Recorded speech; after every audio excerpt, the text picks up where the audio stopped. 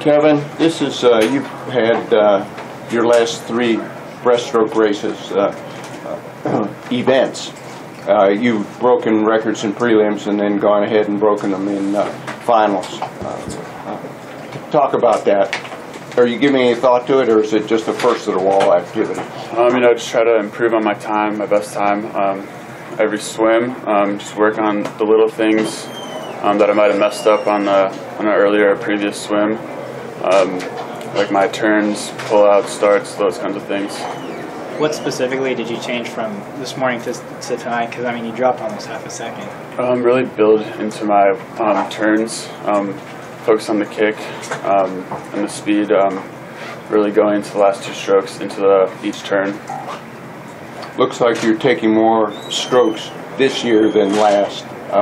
Was that a modification you made earlier in the season, or something you just put into effect today? I think I took less strokes than last year, actually.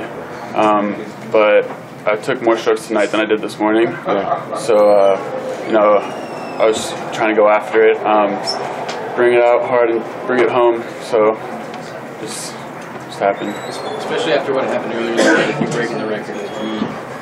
Was breaking 50 seconds something that was in the back of your mind, and was that something that you looked up and you're like, oh, that's really close? Yeah, there's definitely a goal. I'm happy with half-second time drop, so can't complain about that. But it just gives me something to look forward to and some motivation. Tell us about coming up, how you responded to that DQ this morning on the relay. That was a pretty, that can be a debilitating blow for a team and an athlete. Yeah, absolutely. Didn't feel good when that happened. Just try to put it behind me as soon as possible. Just focus on what was ahead. We have a lot of swimming to do. Not really anything you want to go through, but all you can do is focus on the swims you have in front of you. And that's what I tried to do. The record that you broke is one of 3 American records that have fallen today. I mean, how much does that speak to the just quality of swimmers here? This has been a really fast meet. I don't think I've ever seen it this fast. It's great competition. It's really exciting. It's a lot of fun. The crowd's great. It's a great venue. It's been awesome. Talk about tomorrow. Is there a 147 in the future? I'm just going to not really think about times too much. Just going to go out and just swim and see what happens. Does swimming an American record in the morning definitely make you feel a little more relaxed going into the final?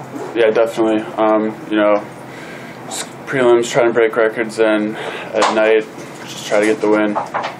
You almost feel like you're kind of competing against yourself. I mean, obviously, there's a pretty wide gap between you and everybody else here. No, I'm just going out there and racing. Just going out there having fun, just trying to do the best I can.